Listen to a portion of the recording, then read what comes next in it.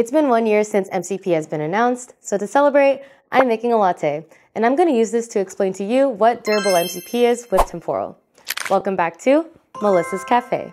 MCP, or the Model Context Protocol, lets you expose tools that your AI agent can use. Tools can be things like hitting an API, querying a database, or running a script. Just like when you're making a latte, you use different tools. Each one of these tools takes a specific input to produce a specific output, just like an MCP tool. The challenge is reliability.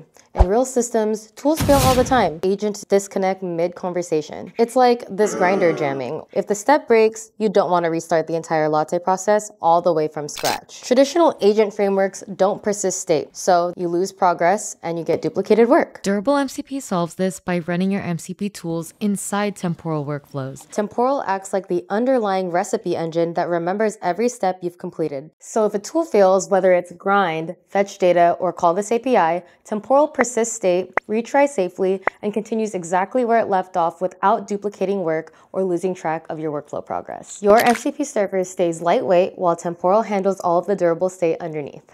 Thanks for watching Melissa's Cafe, and that was the brew of the day.